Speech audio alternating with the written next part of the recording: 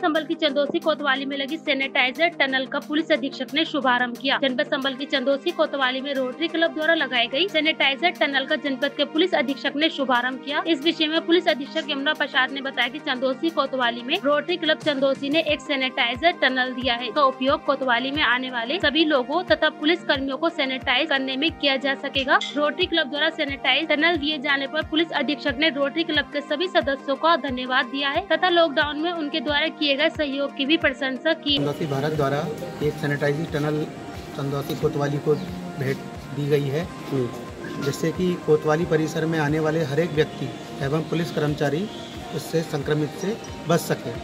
इससे पूर्व हमारे क्लब ने पुलिस प्रशासन और स्थानीय प्रशासन को पीपी किट और सैनिटाइज़र और मास्क भी उपलब्ध कराए थे। कोतवाली में सर ये रोटरी क्लब चंदौसी की तरफ से जन सहयोग के माध्यम से पुलिस विभाग को एक सैनिटाइजर टनल दिया गया है, जिससे कि कोई व्यक्ति जब थाने में आए तो उसको प्रॉपर रूप से सैनिटाइज किया जा सके, जिससे हमारे पुलिसकर्मी भी सैनिटाइज हो सकें। और मैं धन्यवाद दूंगा रोटरी क्लब चंदौसी का कि उन्होंने जन सहयोग किया पुलिस के लिए, और अपेक्षा भी करूंगा कि और भी हमारे थानों में और हमारी पुलिस लाइन में वो ऐसा सहयोग करें।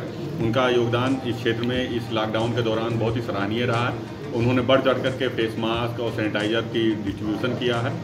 पुलिस इसके लिए उनका बहुत तहे दिल से धन्यवाद करती है, और यहाँ पे जो टनल दिया गया है उसका प्रयोग आम जनता के लिए किया जाएगा। उनकी सुविधाओं को देखते हुए जो भी फरियादी आएगा उसको टनल के माध्यम से सैनिटाइज किया जाएगा प्रॉपर तरीके से, और फिर उसकी जो भी समस्याएं हैं उसको दूर किया जाएगा। सर, लगातार संबल में भी मामले बढ़ रहे हैं कोरोना के, और 2 पुलिस कांस्टेबल भी पॉजिटिव आए, तो क्या ये आपके जो कर्मचारी हैं उनके उद्देश्य से भी लगाया गया है? ये सभी के लिए लगाया गया है। पुलिस प्रशासन और आने वाले व्यक्ति सभी को सैनिटाइज करने के लिए, डिसइंफेक्ट करने के लिए लगाया गया है, और रोटरी क्लब ने ये सहयोग किया है, हमारे अन्य थानों पे भी दिया। मैं इसके लिए उनका तहे दिल से धन्यवाद करता हूँ।